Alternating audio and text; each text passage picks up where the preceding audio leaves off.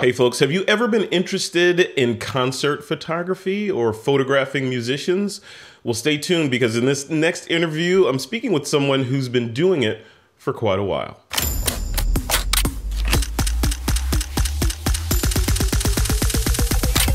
This is TWIP. Hey folks, welcome back to another episode of This Week in Photo. I'm your host, Frederick Van Johnson. Today I have the distinct pleasure of sitting down with Jay Blakesberg. He is a, I hesitate to use the word veteran photographer when I talk to many photographers, but Jay is a veteran photographer. He knows his way around the camera. He knows his way around light. He probably has forgotten more about photography and getting the image than many of us know today. And because of him being locked down, I got him on the show and I get to pick his brain on how he's built up such a storied career shooting music and musicians and that kind of thing. So Jay, welcome to the show, man. It's good to have you. You too. A veteran photographer. God, I'm only 17 years old. I'm a veteran already. Well, you need to stop doing what you're doing because if you're only 17, you're in trouble. With my white beard. Yeah. So you're in San Francisco. You're a San Francisco-based photographer, and well, for the people that are watching this and that will look at the blog post, they'll see some of your images, and I encourage them to go over to your website, which we'll link to from the blog post and the description of the YouTube video. But let's just start from the beginning, man. You not the beginning, but just set the stage for us, so to speak, on how you got into this type of photography, music, shooting musicians and celebrities and that kind of thing. So I grew up in suburban New Jersey in the 1970s. I went to high school from 1975 to 1979. And back then we didn't have the internet to tell us how to act or how to live or what to do. We were kind of on our own, and we pretty much lived for sex, drugs, and rock and roll. The drugs were easy to get and ingest. The rock and roll was everywhere. The sex, we were just praying that we could get some. It was a little bit harder to come up with. The first two were supposed to help with the last one, right? Exactly. That's why everybody says they become a musician is for the girls, right? Uh-huh. And so trying to find and figure out my identity of who I was. I loved having a camera. I loved taking pictures of my friends. It was the early days of social media. Take some photos, develop them in the dark room, and give them to your friends to hang on their bedroom walls, or just to have, early forms of kind of sharing content. And I built a darkroom in my mother's basement where I lived in high school. In my senior year of high school, they built a darkroom in my high school. 1979, the teacher for the photography class was the auto shop teacher. He's the guy teaching you how to change your oil and fix change a carburetor or change your spark plugs or whatever it is they were doing we call those people the grease monkeys, whatever they were doing over there. But he knew how to develop film, so by default became the photography teacher.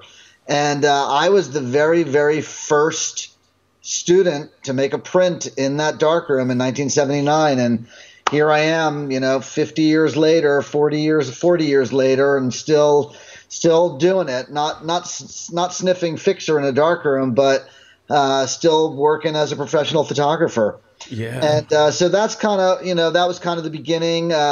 At first I was borrowing my dad's camera, borrowing my stepbrother's camera, borrowed my dad's camera, took it to a Grateful Dead concert in 1978. First time I photographed the Grateful Dead. And then was just taking pictures. And I think I was for my 17th birthday, my dad bought me a Yashica. I think it was an FX1. I think is what it was. No, FR1 maybe, one or the other. I can't remember. I have to go back and look. Yeah. And started just taking pictures of my friends and bringing it to concerts and shooting music, so that I could go take that film and develop it in the basement and make some 8x10 prints and hang them on my wall in my bedroom. Wow. Create my own concert memorabilia.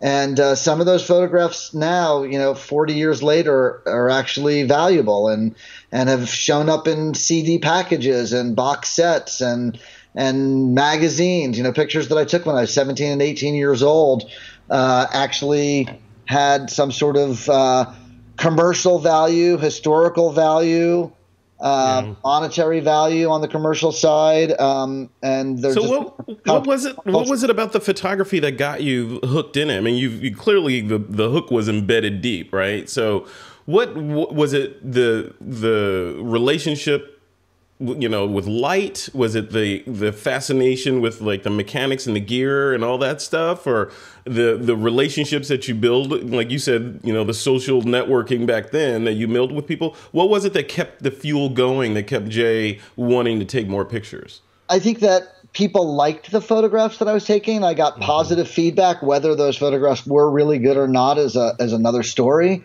So, we all lack confidence and self-esteem and, typical teenage things. And so when you're taking a photograph and giving it to a friend or a girl or your buddy, and they're hanging it on their wall and telling you that it's a great photo, it sort of inspires you a little bit, right? And so, I had this thing that was sort of helping to identify who I was and, where I fit into the script. And I really also got turned on by, in the old days, dropping that blank piece of paper in that developer bath and watching that magic image, come up and become a photograph. It really was a magical experience, and one that we cherished every time it happened, and we believed in that magic and loved that magic and want to keep doing that magic. I remember one time I had some negatives in a negative page. I always kept all my negs in those plastic neg pages in strips. And I remember like getting some negatives and being with my buddy like in my bedroom and typical school night where we're smoking pot, drinking beer and playing poker and like, trying to get him to like look at the negatives in a loop on the light bulb in my room and being like, look at how great this is and the exposure. And he would just be like, like, what are you even talking about? Like, this means nothing to me. It says nothing. It means nothing. It makes me feel nothing. And for me, like I'm practically like, just bursting with joy over this properly exposed photograph of a musician that I loved and photographed, and just amazed that I actually was able to get the right exposure and be in focus at the same time. I see that. What do you think? That begs the question. You and I have talked about this a little bit before, but if you fast forward from those days to today. Right. And we've got, all manner of tools and, some of them borderline magical, being able to see in the dark, these cameras and software and post-production and ways to share the images online instantaneously, on and on and on. Do you think that joy that you had of looking at that negative through the loop against a bare light bulb, that kind of, I remember that, right? That little electricity jolt that you get, you're like, oh my God, I can't wait to get in the darkroom to print this. And I want to see what I actually got. We were turned on. Turned on like from that. Is that gone though? Do you think is that gone? Yes and no. I feel bad for photographers that never got to experience souping their own film and making their own prints. I feel bad and weird that a lot of photographers don't know about photographers that were doing that. I mean, Irving Penn was in the darkroom making prints himself. At a certain point, Richard Avedon was, and if not right in there, in the darkroom making notes and giving direction to his printer. So there's all these photographers out there that have these experiences. And we talked about this a little bit last week when I was the special guest on your Friday night cocktail shebang. Frederick Van Johnson's worldwide cocktail shebang on a Friday. and I got to I talked about how when we download these photos into the computer and they pop up in Lightroom and you immediately want to blow them up and see if they're sharp in the eyes, and if it's a little bit dark but you love the shot, see if it's got the latitude in it to bring it up and make it explode off of the screen, right? So yeah, I'm still fucking turned on by that magic. It's just a different kind of magic than it was, back then in the day when we were kids. Yeah. Do you think the kids today, I don't want to sound like the old fogey, but the kids today that are learning photography, that are excited by it, are they missing sort of, an atom or some DNA because they didn't walk over the hot coals of having to do it with chemistry, and they're using Lightroom and Capture One now? Or is it just a different kind of hot coals? I think it's a different kind of hot coals. I don't want to discount people that never got to experience that. Yep. But I think that if you're serious about photography, I think that there still are rental darkrooms out there. I think that you should jump in a darkroom and make a print, or try and make a print. Yeah. Understand what, real dodging and burning is and where that came from, which we do in the computer now in Lightroom or Photoshop or whatever it is you're using. You're still using those skills. Like, so the very first guy that I had work for me, actually he was the second guy, but he was really the main guy that really got my digital studio up and running. He was a master black and white printer at a lab here in San Francisco, and I stole him away. And he was still he had just finished. He had just dropped out of art school, but he knew the zone system. He knew the work of Ansel Adams. He knew how to make a beautiful, beautiful print in a darkroom, right? And he was able to translate those skills to the computer screen and take my photographs and make them pop off the page in a way that he was also able to do in the darkroom. And I think that helped him. The next guy that I had work for me after Paul left, so Paul was that guy, the printer, was a guy named Ben. And he started working for me when he was 19 years old. And he had just graduated from a photography program on the East Coast, and he studied retouching was his specialty. Mm-hmm. And his skills were greater than Paul's, but different. Paul even taught him things, even though Paul never learned proper retouching in school, because he brought those skills from the darkroom. And so Ben then had Paul mentor him a little bit, and his stuff that he learned in his photography program on the East Coast. And he became this incredible digital tech, working magic in a digital darkroom, we'll call it. I love that. All right, there's so much to talk about, Jay, in terms of the different directions this conversation could take. We could talk about gear, we could talk about lighting, we could talk about software, post-processing, all that. I want to talk a little bit, before we start looking at your work, I want to talk a little bit about the stuff that you use to make this work and your philosophy around light. I remember when I first got started in photography and nerding out in the military about photography, it was light that got me most excited, and understanding photons and the physics and the speed of light and all that. Can you talk a little bit about that, like your relationship to light and how you've managed to sort of internalize it? So I think that I think you start to understand light as you mature as a photographer, and you see how it reacts to your photographs, whether you're shooting on film. I'm self-taught as a photographer 100%. I did take some photography classes in college, but all my portraiture work, all my lighting, all my artificial lighting, all my strobe lighting, I'm self-taught. And I think I'm very good at it. I think there's a lot of people that are mind-blowing at it. And I look at, different Instagram feeds of, people that are just masters of light. I'm not a technical person in general.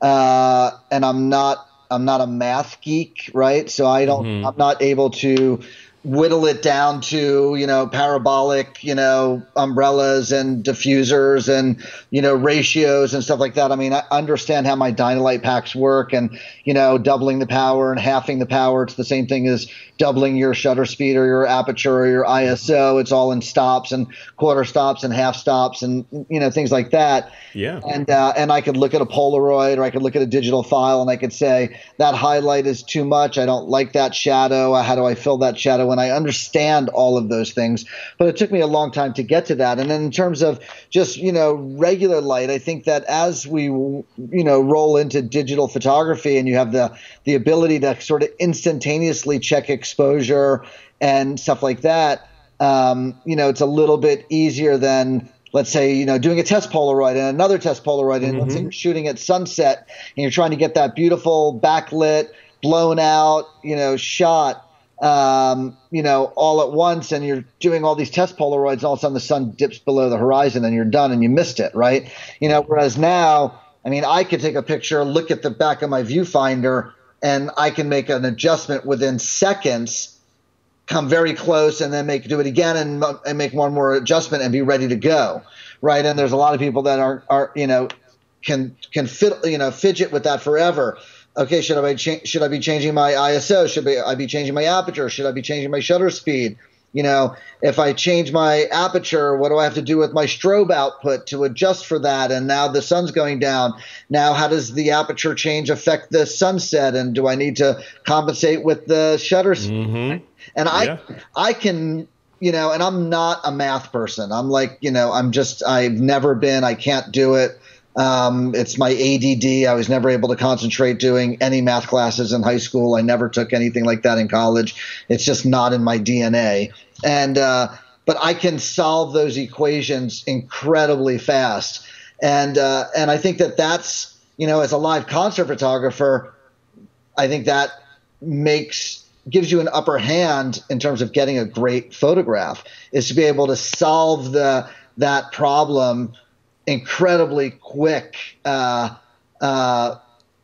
get the correct exposure, and to, using the right shutter speed and it's not just the correct exposure, but it's the correct exposure for the situation for that scene. Yeah. And it's like, it's almost like you have superpowers because, you look at it, and it's kind of true, because you look at it from the standpoint of, like we were talking about, the supercomputers in our cameras today let us do all kinds of crazy stuff, and they offload all that math you were talking about to the processor, and they get it down to just, you could put it on auto or intelligent auto or whatever, and press the button. It's going to evaluate the scene and give you something back, right? It may not be exactly what you needed for that situation, but you're going to get a decent exposure back. But someone like you that understands what's happening with the light and can make those decisions, you can help guide the computer to do the right thing. Yeah, and it's interesting. I mean, I've gone to the Nikon booth at CES, right, and had them show me some things that I just didn't know.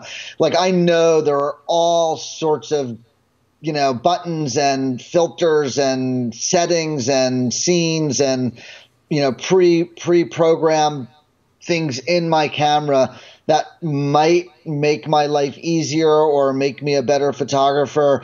But because I came from an old school film camera where you had, no autofocus, manual focus, and you had shutter speed, ISO, and aperture, and you got to figure it out, so photography is obviously a science-based art, right? And so, nowadays it's pretty easy to get the correct exposure because we have the idiot screen on the back of every camera.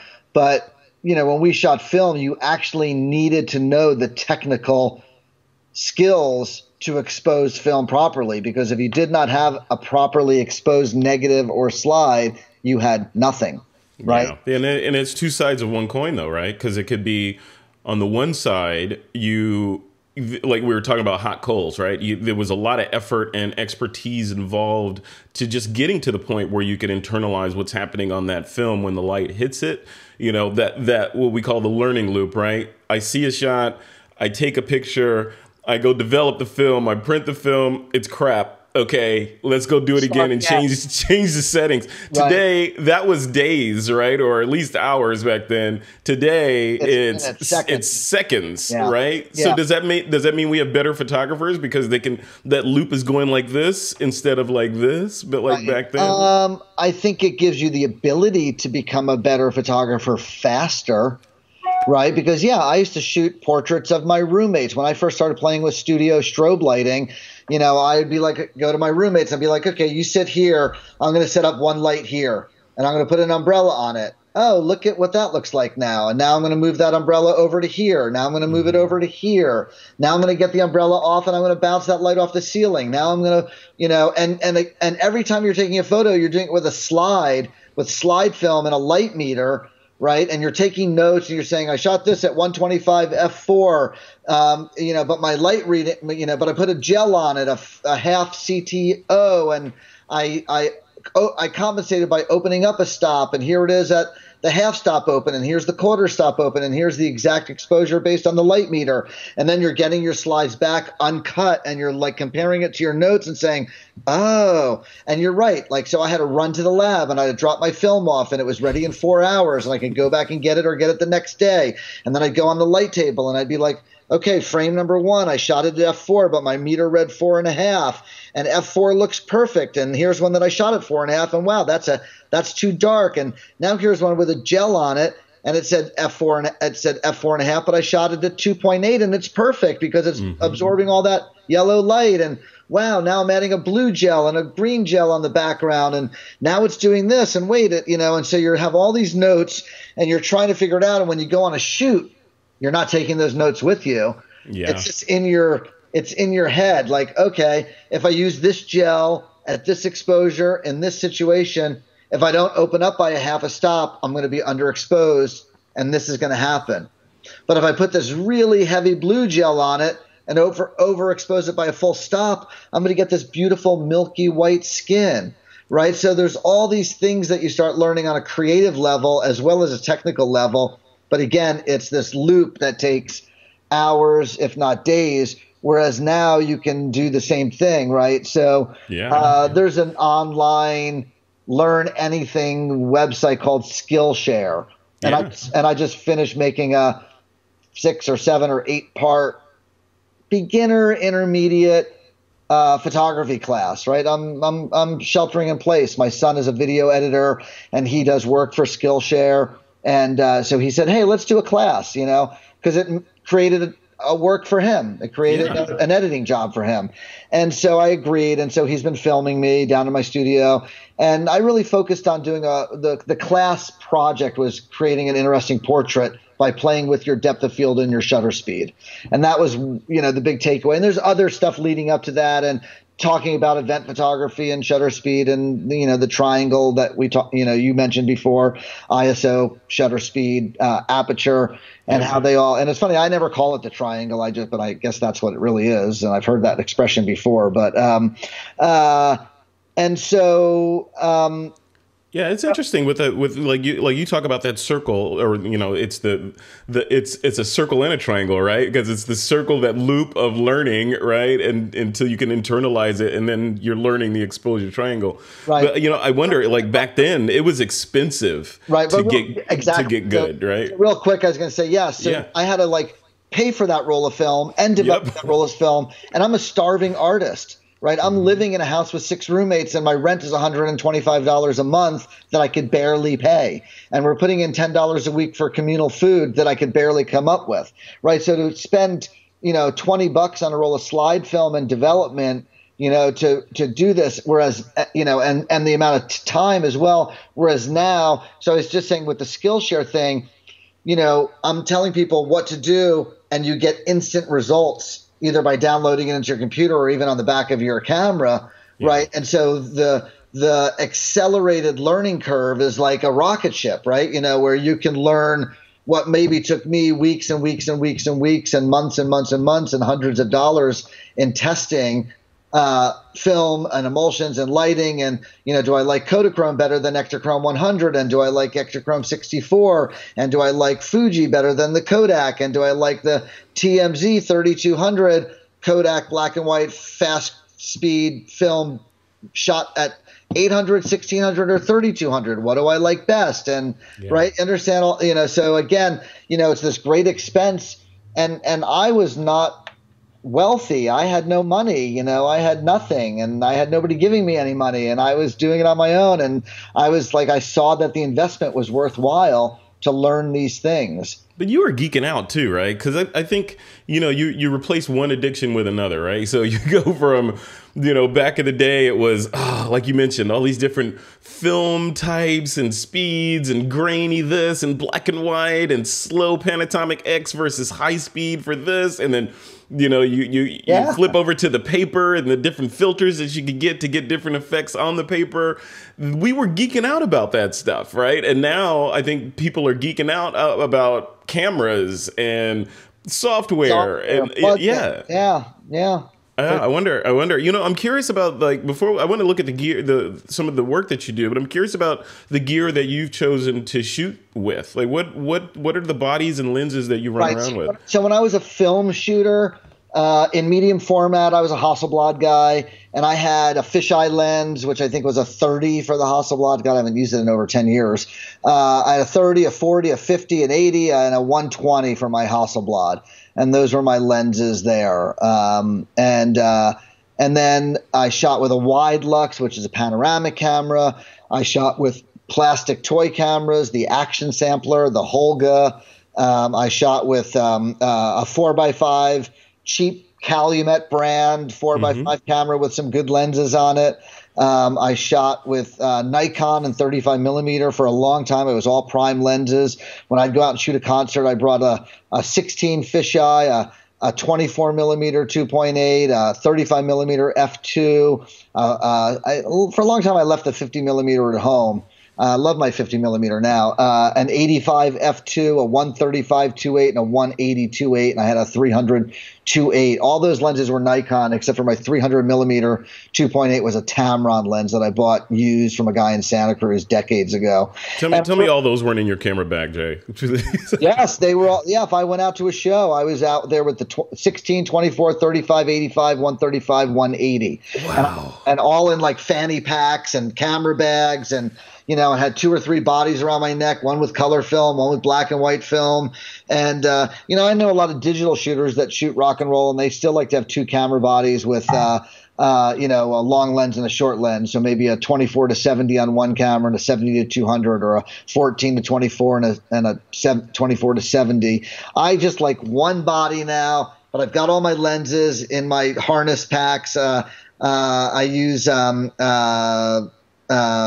low gear, all those bags and belt. Oh, like low pro? Low pro, yeah. Low pro. That's who I have all my gear with, and I carry a lot of weight that kills my back.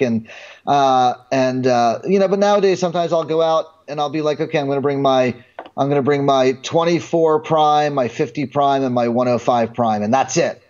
And I'll go shoot like that, and I'll be like, what about zoom lenses? Zoom lenses have come a long way. Back in the day, used to be lenses were soft, and now still pretty good. Now that I've sort of, what happened was I got tired of zoom lenses, and I felt like I was shooting fish in a fishbowl. It was too easy for me. You wanted some challenge. So I decided I wanted a challenge. I'm like, okay, I'm just going to go out with just these prime lenses and just shoot with prime lenses and see what I can come up with that's different. And so, so I might just go out with those 3 lenses I mentioned, 24, 50, 105, and then maybe I'll bring like my 14 to 24 just in case. If it's like a small venue that I know I'm going to be up close, maybe I might want to bring that 14 to 24. But on my zoom side of things with Nikon, I have a 14, 24, 2.8, 24, 70, 2.8, 7200 2.8. Yeah, the holy trinity. Yep. Yeah, and they all step right up, and they're all beautiful lenses. But a zoom lens at 2.8 gives you a different exposure than a fixed, a prime lens at 2.8. It lets more light in. It just does. Interesting. I can't explain it. It might be a half a stop, might be a quarter stop, but they're sharper, they're brighter, they are better lights. I mean, better lenses. Yeah. But all those, and what happened was that I actually I actually was doing a job for Rolling Stone magazine back in the day. I don't remember what year this was, but somewhere in the early to mid 2000s, 2005 or 6 or 4 or 3 or 2000. I'm going to guess 2005 or 6. U2, Bono and The Edge from the band U2 from Ireland were in Cupertino debuting. I don't know if you remember this. There was a U2 iPod that you could buy. It was I was working at Apple then, and I have that iPod, by the way. It came loaded with every one of their records on it. Yep. And so Steve Jobs brought Bono and The Edge out and on a stage. It was a press junket, and I was shooting it for Rolling Stone magazine. And I had a digital camera because they needed it fast, and I hate those files because they look like crap. You know, they're probably like 2 megapixel camera pictures, maybe 3. And but I have not invested in a good zoom lens yet. I was still prime, and so I was shooting with my 180 2.8 manual focus. My eyes were not as good as they were when I was a young whippersnapper. I started wearing glasses when I turned 40, so I'm 58, so 18 years ago. And I got those pictures back, and half of them were out of focus. Oh, I hate that. Yeah, and it was at that point where I said, it is time for me to invest in an autofocus zoom lens, and I bought my first 70 to 200. Wow. See, yeah, I think we've all been there. That when it usually happens on mission critical jobs, like Bono and U2 and iPod with Apple, right? Yeah, absolutely. And I did get enough. I fulfilled my assignment, and they got the shot that they ran in the magazine and whatnot. But I was just like, I can't. My eyes aren't good enough. I can't focus. And I go back and I look at photographs that I took of bands on stage that are super high energy and super high excitement and lots of movement going on. And I'm shooting with manual focus Nikon lenses, and I'm spot on. Like, okay, we got to talk about that, man, because it's like I've tried to shoot with limited success, let's say, and not even in a professional manner, but I've tried to shoot some concert photography, just little local bands or whatever, and that is hard.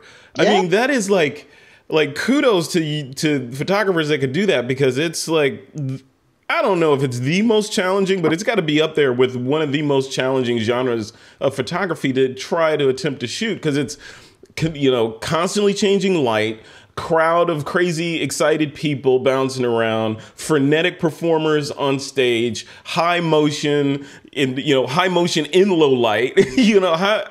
How are you able to get such great shots out of that kind of situation? We have been trained by special forces from the 5th dimension. Lightning in a bottle. There you go. That's the dark matter. You guys are shooting with dark matter cameras or something. Practice.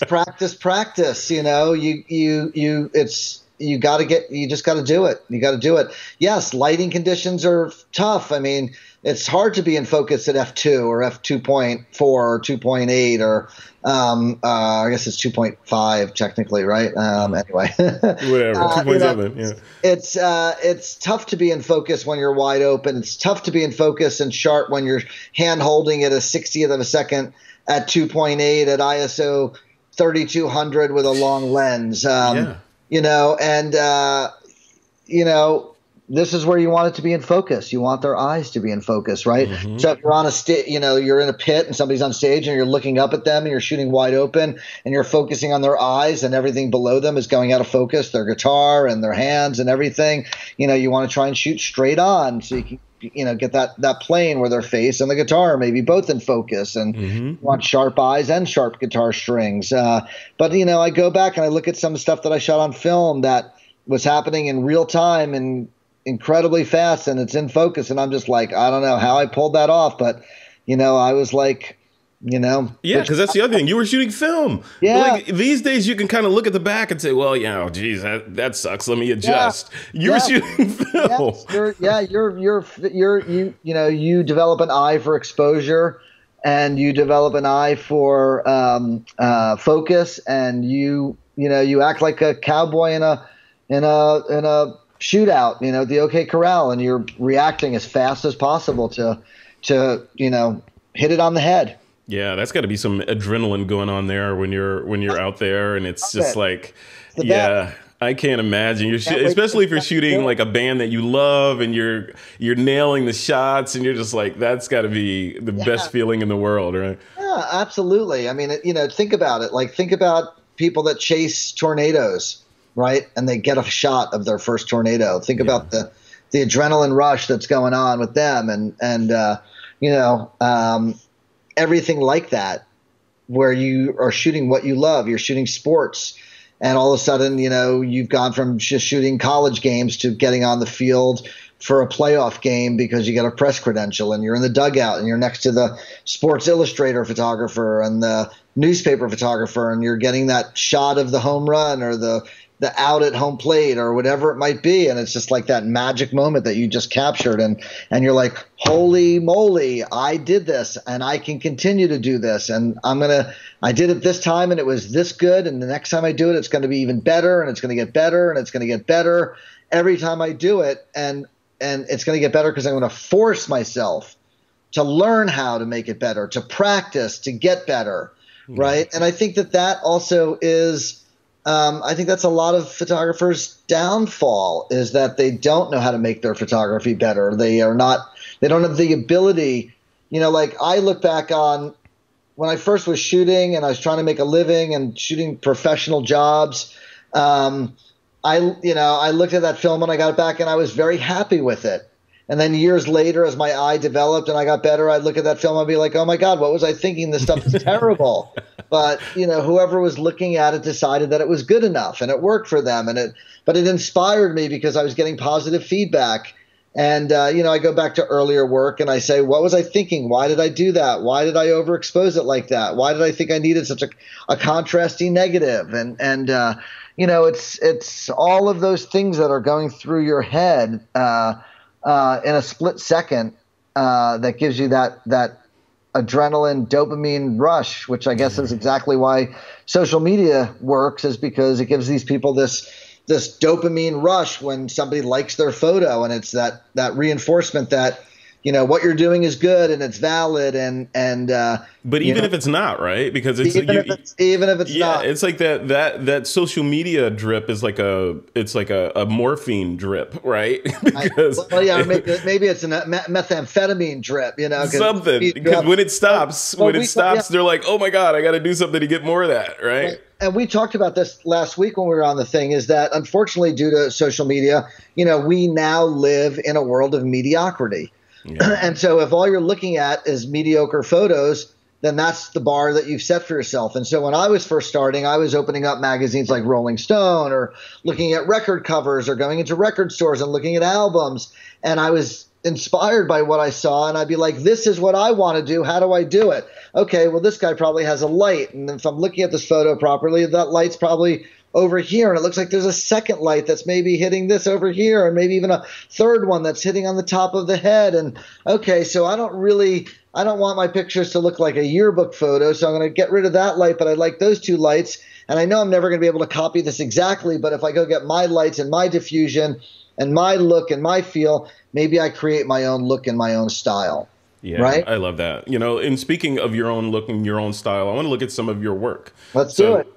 With your permission, I want to bring up your website. Please do. Hopefully people won't think it's mediocre. I highly doubt that. So let's bring your website up here. There it is. So we're at Blakesberg.com, right? So you can go to Blakesberg.com. And also, I have another website called rockoutbooks.com. And at rockoutbooks.com, that's where you can find all my books that I published. I've done 15 coffee table books of my music photography. And a bunch of those are on my Rockout book site, and also my for sale print galleries. My website, blakesberg.com, that we're at right now, is more showcasing it to people that just need a place to go. Hey, what's your website? That kind of thing. So I'll tell you who these people are real quick. So we have Jerry Garcia. This is Brian Wilson from the Beach Boys. The next shot is scoot it forward there. That's Johnny and June Cash. That's James Brown. Stop at those for a second. Both of those portraits are available light with T-Max 3200. Probably shot at 1600, pretty grainy.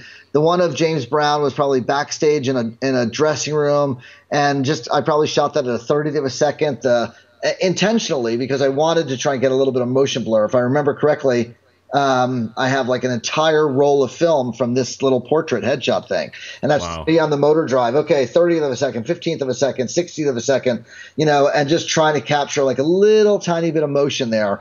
Whereas June and Johnny, I'm just like, okay, I don't want this to be just a snapshot, flash on camera with some, Ektachrome film. I'm like, I'll shoot this with some grainy black and white film and make it a little bit more, reportage, right? The next shot here looks like it's the blue one is Tom Waits, and that's shot with a 4x5 camera. That's shot with tungsten film in a daylight setting, which goes naturally blue. 4x5 camera. You can see his legs and hat are a little out of focus. So I was probably shifting the lens a little bit to kind of give it that look. And, just one of those crazy shoots with somebody like Tom Waits. And you captured this blue was not in post, right? Correct. You did that. Okay. Yes, exactly. So this is intentional. This is me shooting indoor balanced film, tungsten film, in outdoor open shade. So indoor film has a lot of blue in it to compensate for overhead incandescent lighting to give you a natural skin tone, right? And so it's balanced at 3,200 degrees Kelvin, and I shot this outdoors in open shade, and it gives you this blue tint. And so this is not done in Photoshop. This is right out of the camera. Wow. This is great. This is great. Look at this. Carlos Santana. B.B. King. B.B. King with Lucille. Look at that. Mm-hmm. And Santana's available light, and B.B. King is a strobe lights, and it's in a backstage dressing room at this vintage old theater, and that's like an old movie palace projector behind him and an old phone booth. And I think I had just 2 lights set up here, and this was like probably a 5 to 10 minute photo shoot at most. Wow, you just get them for that hot minute, sit down, got to get what you get, and then get out. That's some pressure, too, just for this kind of stuff. Beyond and being when they're on stage, that's a whole different world, right? Yeah, you want to get them to react, That's that smile. I probably said something funny to him to get him to react, Yeah, that is crazy. Look at this. That's another 4x5 portrait of Ani DeFranco, the blue one, and you can see I did the tilt shift. So if you look at it closely, her face and her eyes are in focus, and then it slowly just bleeds out of focus there, right? Oh, yeah. So, so I was, even though I was tilt shifted on my front lens element, I was still focusing right on her eyes. And the depth of field is like barely a quarter of an inch. That next black and white shot is Tracy Chapman in a recording studio. I was doing pictures for a record she was working. How did I know that? I knew, obviously you can't tell who it is, but for some reason my brain said that's Tracy Chapman. Yeah, and just, I just thought that was a beautiful photograph, and I had black and white fast speed film in my camera and, T-Max 3200, and boom. Next shot is John Lee Hooker, and that's shot with a 4x5 camera with strobes on an old Polaroid film called Type 55 that they don't make anymore.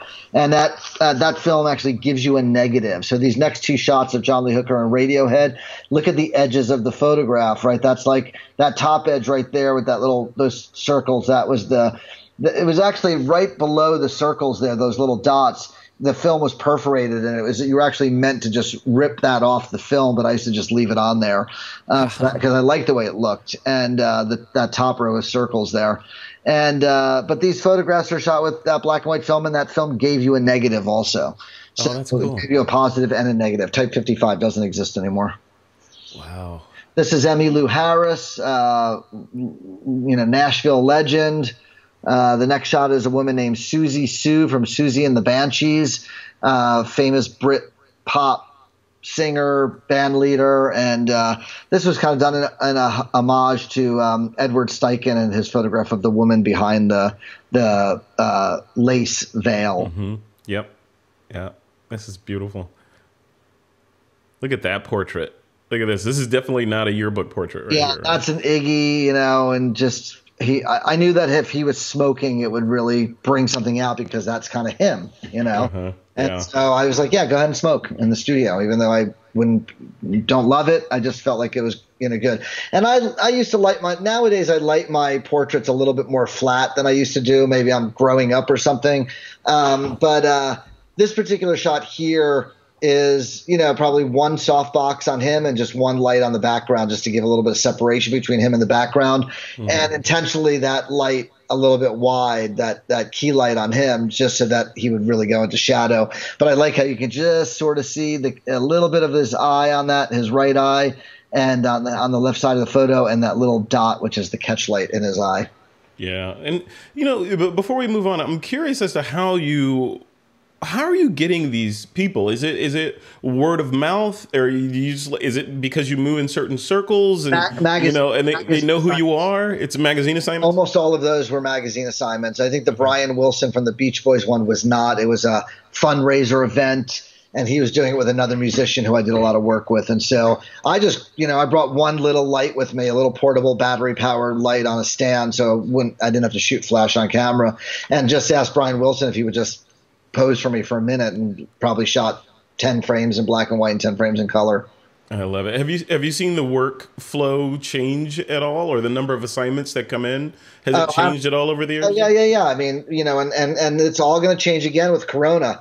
I mean, I think a lot of print magazines are going to go out of business. I don't think that they can survive this. Yeah. We'll see how it goes, but I mean, magazines drop like flies all the time, and they become just online or whatever. But, I think the glory days of magazine photography is pretty much over. Well, this is not over. Let's take a look at some more of these images, because these are crazy. You get lost in your portfolio, man. Jane's Addiction, and then this is Joni Mitchell, and that that's the blue one. That's shot with the 4x5 camera. The next one is the Chili Peppers, and that's shot with just a few lights on them, probably two on them, one on the background. That's when they were little babies back in 1989. Yeah, they're grown up now, huh? Actually, This is 31 years ago. Wow. Tom Petty, that's intentionally shot with some fast, grainy film at a slow shutter speed. And this was just an event that we were all just hanging out at. And I just wanted to I didn't want just like a boring snapshot flash on camera, which I could have done, or even, I mean, I wanted this vibe. I wanted to try and capture just a little bit of movement and blur. And to me, it works in this photo. Yeah, it does. And he's iconic. He has an iconic face, so you don't need to show every bit of detail in him, right? Yeah. Wow. All right. That's I know these guys. Look at this. Black Rose, yeah. And then Willie Nelson after that. And then the bus is Neil Young. So when you get the call from a magazine, or someone who's hiring you for assignment, describe what that call goes like. Is it like, hey, by the way, BB King's going to be in so and so, or now, go over there and get a shot. We need a shot. Nowadays we don't get phone calls; it's all email. Yeah. Okay, yeah. But and then occasionally they're so, hey, are you available on this particular date? May 21st. So-and-so is doing a show in San Francisco, and we've got approval to do a photo shoot for a feature, a cover, whatever it might be. Are you available? We think it needs to be between 4 and 6 p.m. You're going to get 20 minutes with this person. Sure, I'm available. Let's book it. So then they'll go back and book it with the publicist or whoever, the manager. And then I might have one phone call with the photo editor or art director, like, what are you looking for? Are you looking for anything particular? Do you need more than one shot? Is it going to be a big opener in the article and then a secondary pickup shot? Or are you going to just go get a live shot for the secondary pickup shot? And so, you're just trying to get as much information as you can so that you can go and do the job. And,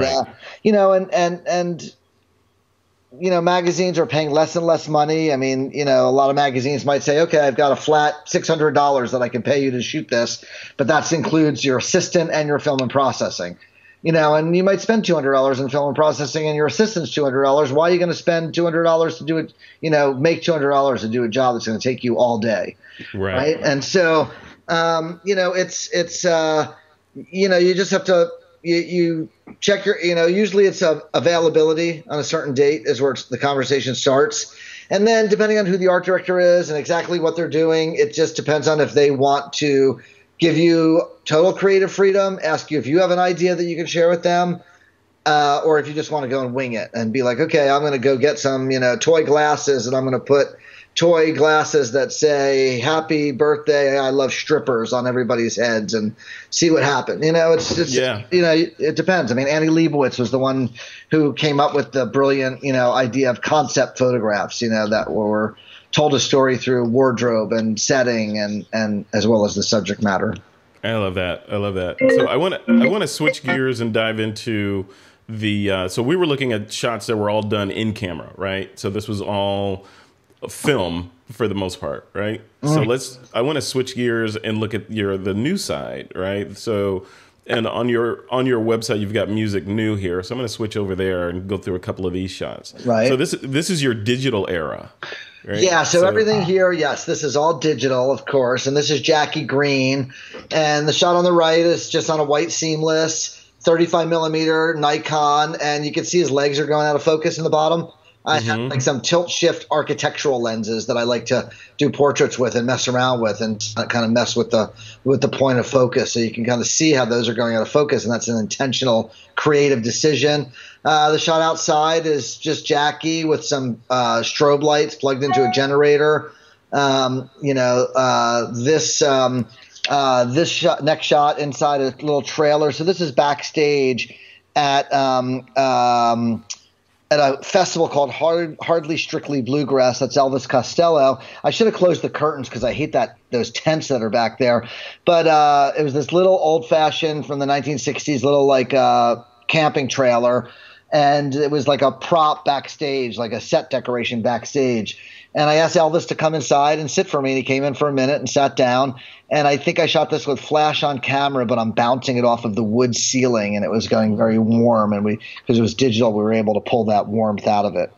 Yeah, I love that.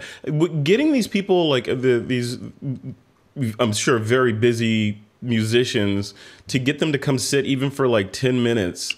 Is it pulling teeth, or is it like, I want to get my image made because that's how I make my living? Right. Like this particular image of Elvis Costello, like this was probably, I'm going to say, a 3 to 4 minute photo shoot. Whereas go to the next one. The next shot is a band called Smash Mouth. They had a couple of really big hits back in the 90s, Walking on the Sun and I'm a Believer and All Star. And I shot a bunch of their really early records, and this was a publicity shoot I did with the band. At this point, this has got to be almost 7 or 8 years old. But this is outdoors with multiple lights, multiple strobe lights. And since they hired me, I probably spent 5 hours with them. We probably did 5 different locations, and wardrobe changes and indoors and outdoors and vertical and horizontal. So it was a real photo shoot, just a regular photo shoot. Yeah. Well, let's go through a couple more, and then I'll let you go. Whereas Dave Matthews, this was for the cover of Acoustic Guitar Magazine. Yeah, this one right here. Yeah. And the next one is Les Claypool, and that was for, I think actually Les hired me for that, to make new publicity photos for him. Is what that shoot right there is. Wow. So you probably know all these guys, right? I mean, not for the most part. This is Paul Simon. Yeah. This was actually shot for Apple Computer. One of their original Apple music series as they did. And shot digitally with a phase 1 back on the back of my Hasselblad. Wow. This is ridiculous. Look at these. Who are these guys? This is a band called Blind Pilot, and they're an alt-rock band from the Pacific Northwest, and this was down in Texas. And their manager asked me if I would do a quick shot of them, and I had no lighting with me or anything like that. And so I found a location where I could put them on this porch, and there's light coming in from the side. You can kind of see, just looking at the guy on the right. Look at all of them. You can see where the light's coming from, right? Yeah. Out there. And I believe – if I remember correctly, I believe that, and this is a long time ago, I might have even popped a little bit of a flash off on this just to give it a tiny little bit of fill. Mm-hmm. But you can barely even tell. And, it's not often that I do portraits like that where I'm mixing available light with flash on camera. I'll do that in event type situations, but not in my portrait work. I mean, in my portrait work, if I was doing a full shoot with these guys, I would have had umbrellas and power packs or soft boxes or beauty dishes and my assistant and it would have increased the size of the crew and the production and everything, having all that equipment. But I didn't have it with me anyway. I was down at South by Southwest in Austin, just shooting the event for a client, and they asked me to do a photograph. So. I love that. So of all these shots, and there's a mountain more, right? Because this is, like we said, there's a mountain. Yeah, a mountain. So actually, do you have a favorite? Like a favorite shot? You're like, oh, I nailed it. I guess my favorite child is. So my website's got a handful of images in it. I was actually just talking with my daughter today about updating my website. It's time. I just have a few logistical things to figure out about it, but. If you really want to see what I'm working on all the time and a combination of old and new, go to my Instagram pages. So I have one that's just Jay Blakesberg, Blakesberg, Jay Blakesberg. The other one is called Retro Blakesberg. And Retro Blakesberg is a brand new Instagram site that my daughter is curating for me. And so she has it all set up, and she's choosing the photos and writing the captions and whatnot. And that's Retro Blakesberg. And we just started that a few weeks ago, so it's only got, 1,000 followers and 50 posts or something like that. And my regular Instagram is Jay Blakesberg, and I've got 60,000 people following along and a lot of people checking out. So that's where you want to go. And then on Facebook, I'm I'm at Jay Blakesberg Photography, not Jay Blakesberg on Facebook. Yeah. So here's a bunch of stuff that I post regularly on Instagram. That drummer there in the middle, that was his birthday, so I posted for him. He's a friend of mine. That sunset shot there, that on the left-hand side with a girl. So she's one of the biggest pop stars in Italy. She's called like the Madonna of Italy. And I shot an album for her a number of years ago that shot square with the Hasselblad on film. So that's... Wow. That's Instagram. I love it. So let's look at this one. Yeah, come join the party. Oh yeah, and then Retro Blakesberg. This is one my daughter is doing it. So, here, go all the way on the top row on the right. Top row, right? So that's a series of Polaroids. These are all shot with a 4x5 camera, right? I guess for some reason it's not letting you. I guess you have to log in. It's not letting you actually get into it. But it's a series of 10 Polaroids shot with a 4x5 camera, and these were all employees at a clothing brand called Hot Topic, a clothing company, a retail chain. Oh, yeah. And I shot their annual report 3-4 years in a row, and we always use their employees as our models because they dress like the product, like their customers. And so this is a series of 10 Polaroids that I did, and then I handed those 4x5 Polaroids in as final art. So it's not like I did them as test Polaroids. I did them as final art Polaroids, and then handed those into my client to scan and decide if they wanted to use them. That's so killer, man. That's awesome. Congratulations on, all this stuff. So what's next for Jay Blakesberg? What's next is we got to get through Corona. Yeah. As I mentioned, I self-publish my own books. Yep. I've done 15 coffee table books. You can go to rockoutbooks.com to check those out. So I'm looking at long-term projects right now. I'm looking at several book ideas. Going through my archives and pulling stuff out for some of these ideas. I'm working on a book of another photographer's work right now. That's another thing my company does, is that we do packaging photographs. We package packaging books. So we package books for other people that want to self-publish their books. So we can do everything from design to printing to trucking and customs and overseas shipping and things like that, getting it into your warehouse. So we like to help. My company helps other photographers independently self-publish coffee table books. So I self-publish all my own books as well. And so I'm working on a couple books that are just at the very early stages. I'm selling fine art prints of my work, so that's keeping me a little bit busy, and books and shipping that stuff. You're busy. You got stuff to do. You got at the 1.6 million digital files that I have in my computer that I haven't looked at in 5 or 10 years, and just looking at it in amazement and being like, I can't believe I shot all this stuff. I worked with this artist, Snoop Dogg or Dr. Dre or the Grateful Dead or Tom Waits or Neil Young or Carlos Santana, and so I feel very fortunate that I've been able to work with all of these people. over and over and over again, and create a body of work that resonates with me through the beauty of social media and Instagram and Facebook. I have learned that my work resonates with the people that are looking at my work, and people like it and they enjoy it, and it's a good distraction. And I love sharing my work. I remember back in the day when we all shot film. I was at a concert in San Francisco, and at the time I was probably 30 years old, and maybe 35, and this kid next to me is like, "Oh, who are you shooting for?" And I said, "Oh, Request Magazine." That was a magazine based in Minneapolis that came out through Sam Goody music stores. And he's like, and I was like, "Oh yeah, the new issue has a story on this band." And he's like, "Oh my God, I just got that issue, and I have those photographs torn out of the magazine and hanging on my bedroom wall." That's awesome. And that was social media back then, and so. I know photographers that took pictures and threw their negatives and their slides in shoe boxes and put them in the closet.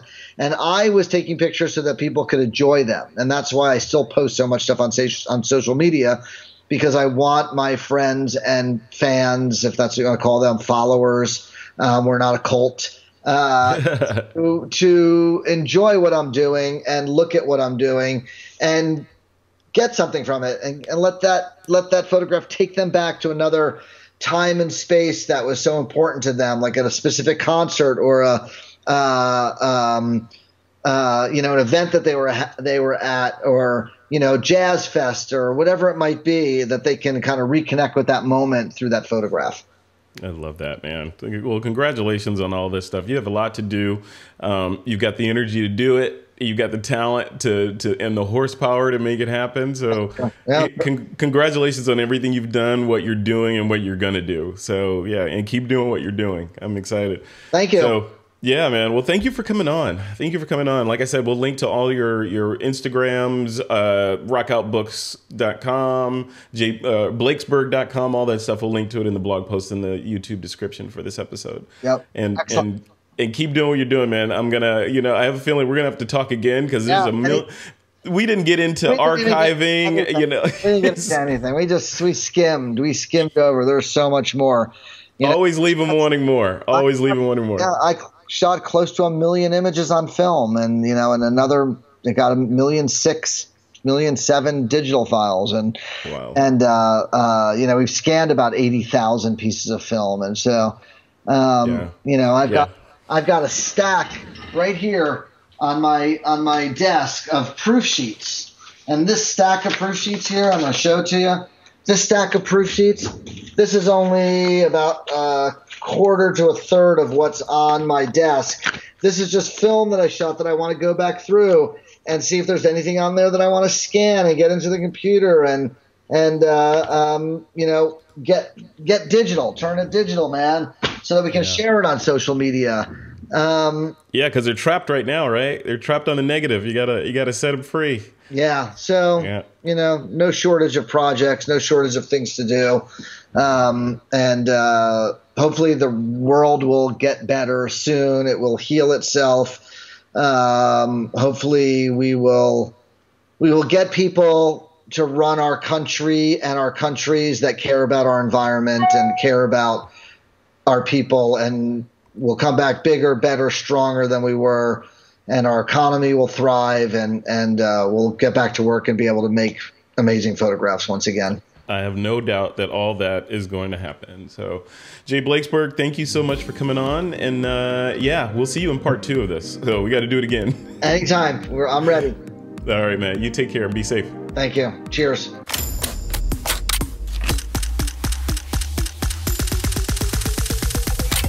This is Twitter.